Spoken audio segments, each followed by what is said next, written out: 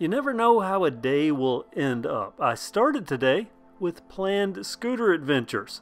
I even found a picture of my old original genuine Stella scooter. I remember taking this, so I recreated this picture with today's genuine scooter, my Rough House. While I was doing all of this, what I didn't know was just a few minutes later, I was gonna make a few discoveries, some big box bike discoveries, classics. The first, coincidentally, sharing the same name as some scooters I used to sell, Wildfire.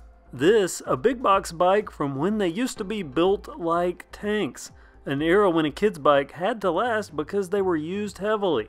I'm going to quit talking here and let the music play and just show you some footage of the bikes that I came across today. Comment below if you have any knowledge or stories about these old bikes, and then there's a couple of random other big box bikes. And finally, a look at a few vintage scooters from my buddy Miles' collection. Scooters, my other two-wheeled transportation. Enjoy.